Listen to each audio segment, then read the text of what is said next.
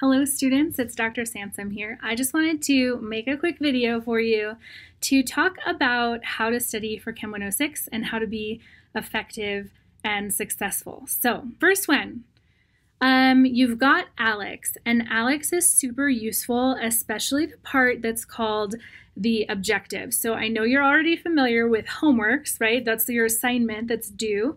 But for each week where you have like a homework one, you also have objective one. And objective one has all the same content and topics and ideas as homework one, but it's like a free rein. You get to do as many problems as you need to do in order to get it correct. So those are a great way to get extra practice, and especially it's smart to work on those a little bit as you're going through the week so that your homework is really easy by the end of the week. If you've done all the objectives, then you already know how to do all those problems, so you'll get to the homework and it's just like quick check of everything that you've already learned. Another idea is to potentially review the whole objective for the week on Monday as a kind of a preview of what's coming up in the class for the week. One of our TAs actually mentioned that that was something that they did when they were in the class. Instead of reading the book, and I don't recommend that, okay, we're gonna get to that in a minute, but he said he would do them on Monday and kind of work through them, take notes on things he didn't understand, get to know the equations that we were gonna use, start to see what kinds of problems we were gonna see. And that was a huge help, just sort of as a preview of the week.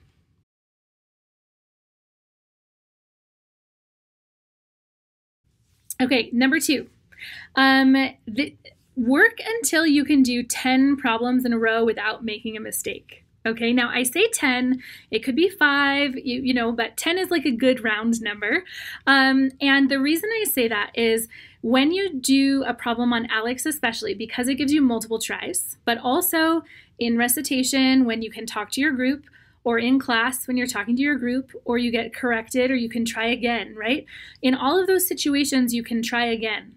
And on your exam, you can't try again. You get one try, right? And so you want to try to keep track of things that you're missing.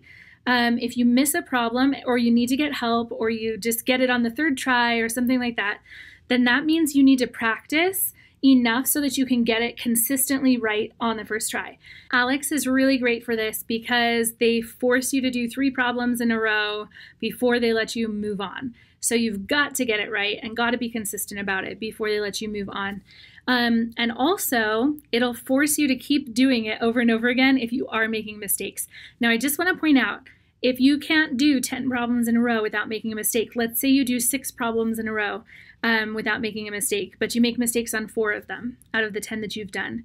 That's like getting a 60% on your exam, right? So if you do 10 and you get all of them right, then you can feel very confident that you're going to be like in the 90 to 100% range on that specific kind of topic, right? So that's why I say 10. You want to kind of keep track. How am I doing on my first try? And if you're doing great, like 8 or 9 out of 10, then that's good enough for you, then that's good. But if you're doing like 4 or 5 or 6 out of 10, you just want to think that's actually not so good in terms of your grade on an exam when you only get 1 try. So that's the second thing.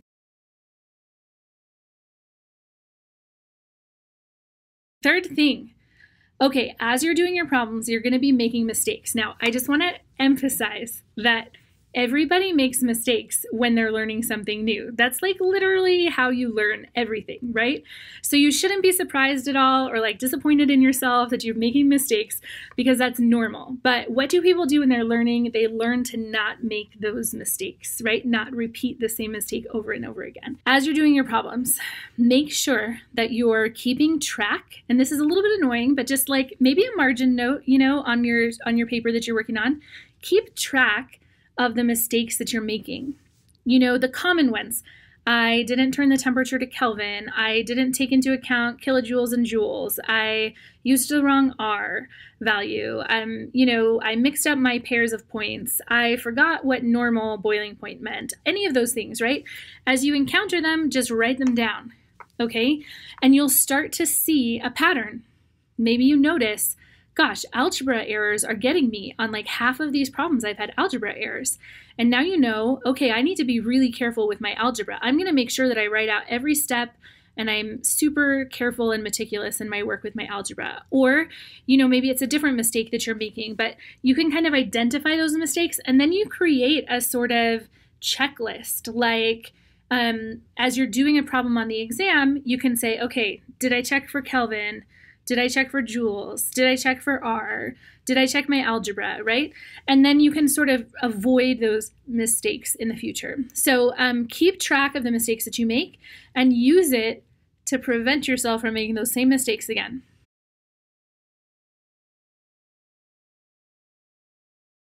Okay, number 4, and this is one of the reasons why you're in a group, is actually because when you start saying something, teaching it to somebody else, trying to explain it in your own words, you will realize when you don't understand things. Now, some of you are just going to be naturally less inclined to speak out in your group, but it's super important that you do that. So if you have one person in your group that maybe is the one who's always explaining things, maybe when they finish explaining something and you haven't said anything yet, you say, hey, would it be okay if I tried explaining that back to you?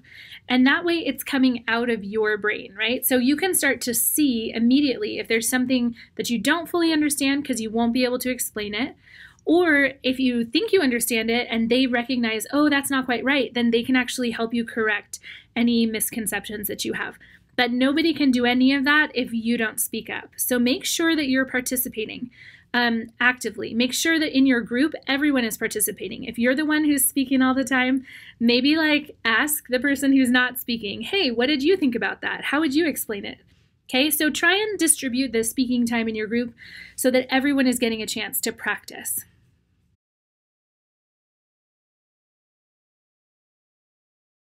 Number 5, this is an unpopular opinion, you guys, but I'm going to tell you, I want you to read the book before you come to class. Before you come to class. This is why. Chemistry is hard, and you're not going to understand it the first time you see it. You just aren't. It's okay. That's normal. It's hard. But if the first time you see it is in class, you're going to feel really, really confused and sad and overwhelmed.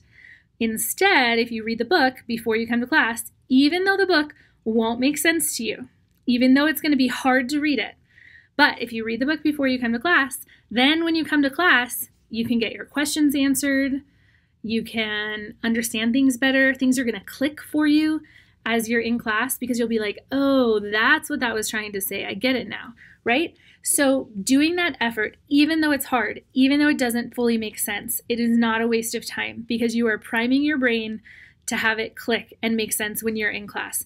And my very best students every year do this. They're always reading the textbook. Okay, so make sure you're doing that too.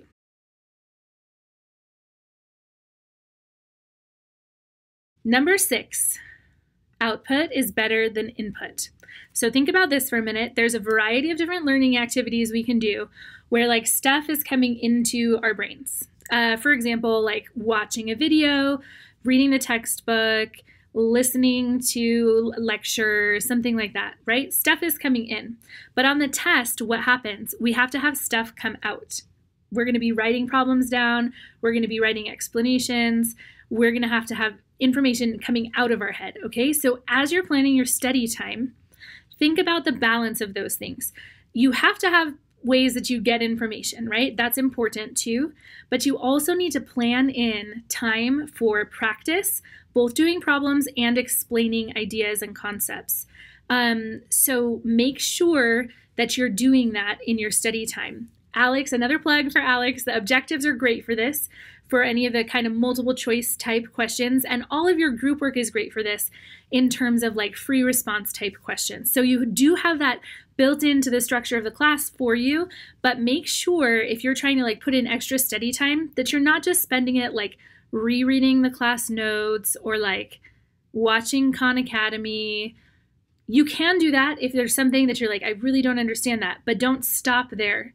Then go on and find the practice problems and do the practice problems. So you have practice time built into your study where you have output happening.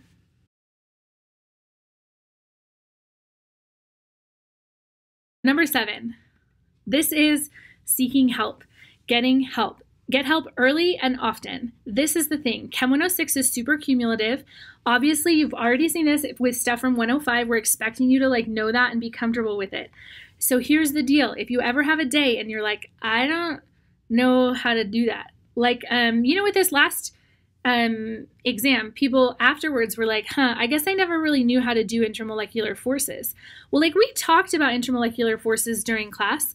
So if that happens and you're like, I don't think I really know how to do the intermolecular forces, don't just like let it slide, right? Write it down, put a star next to it, and then go and get help. Say, I don't know how to find intermolecular forces. Can you help me?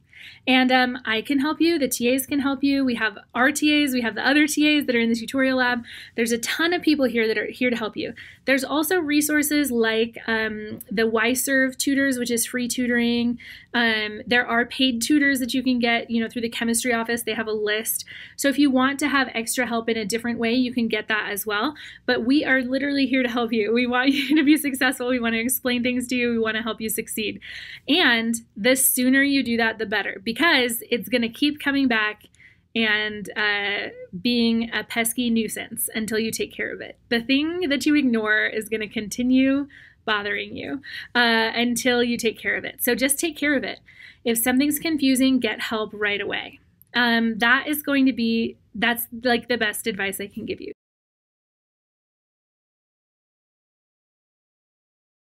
I want to give you a few other test-specific things, okay? So when you're thinking about the exams, first, if we're doing multiple choice, I recommend that you cover up all the answer choices and do that problem as if it were a free response question, and make sure you check all the things that you would make mistakes on, just the same way you would do if there was nothing there given to you, okay?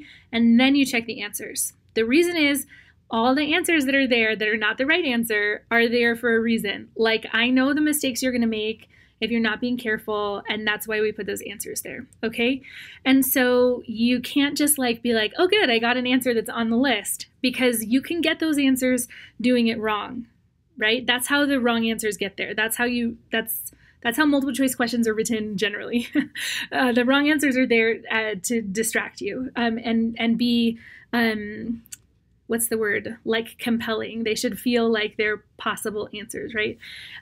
So be aware of that. Treat them like free response, and then check everything, and then go and look at the answers and make sure that you've got it, okay? That's the first thing. Second thing, sometimes I get students in here who are like, they look at the question and then they're like trying to twist it around and like, does it mean this? Does it mean that? I'm not sure, If you ever find yourself in a situation and you're like, is that a trick? You should just know that my philosophy generally is that I am not trying to trick you, okay? That is not my goal. The questions are supposed to be straightforward. Some of them are hard, yes, but they're not there to trick you. The answer choices aren't there to trick you. So if you're twisting it around in your head and like mulling over it and whatever, try to read whatever it would be, just as simply stated as it's there in the words, so that you can understand that, and just whatever is the simplest way to interpret it, that's the way that you should interpret it. The third thing for exams is there's always going to be a balance of like calculations and also conceptual or explaining type questions. And so if you're really good at one and not so good at the other, as you're preparing, make sure that you're practicing the thing that you're not good at.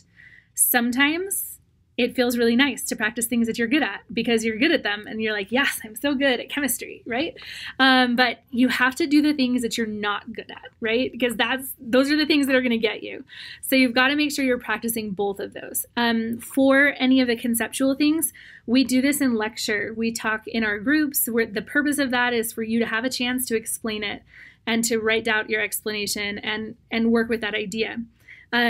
For Aleks is where we're looking at like multiple choice kind of practices. If you're not good with multiple choice type things, use Aleks. If you have trouble with calculations, Aleks has tons of problems, but so does the end of the chapter in the book, whichever book you're using.